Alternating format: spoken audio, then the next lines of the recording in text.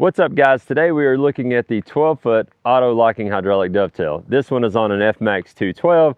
We've actually been using this trailer. It's been used to haul some hay and things around, so don't mind it. It's a little bit dirty, but that's because it was doing work.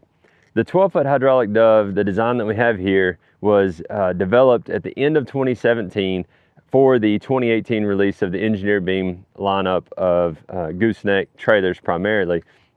What we did at that point was took the previous design and all the complaints and crappy user experience that hydraulic doves had for many years, not ours, just ours, but pretty well all the brands out there, and really worked on optimizing the dovetail. What were the pain points? Number one, load angle.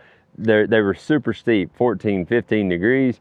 So the 12-foot long dovetail, being able to stretch it like that where everybody else's is 9 and 10s, gives you a much better 12.5 degree load angle, letting you load a wider variety of vehicles and equipment on the dovetail. Number two was weight capacity. On this dovetail, you can haul 10,000 pounds of weight distributed the length of the dovetail, enabling you to use the whole trailer versus the other guys. They have prorated weight restrictions, so you can lift 8,000, but you can only have 4,000 in the first 4 feet or 8,000 in the first 4 feet, and really eliminating all of this working area, and it just wasn't acceptable. So in this design, it was super cool.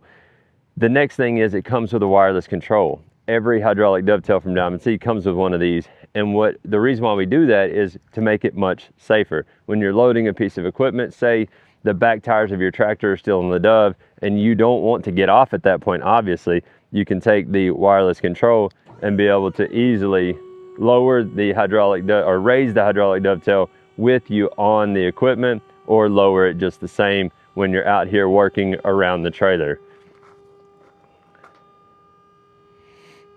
It also comes with a corded remote in the box so that you can use that one as well if you don't have the wireless control. The wireless key fob is good because like this, you put it on a set of keys, you can have it in the truck, take it with you.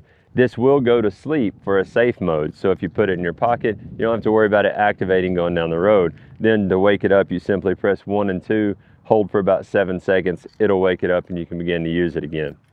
The hydraulic dovetail comes just like you see. This is standard form. It has the Blackwood runners for traction, which works great in different conditions.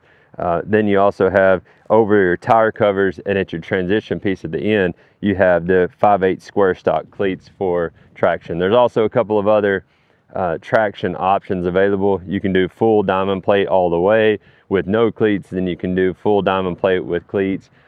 Couple of different options depending on the work you need to do. You can jump on our website and outfit a F-Max or an SDX or a PX with the hydraulic dovetail, many other options to make one your own.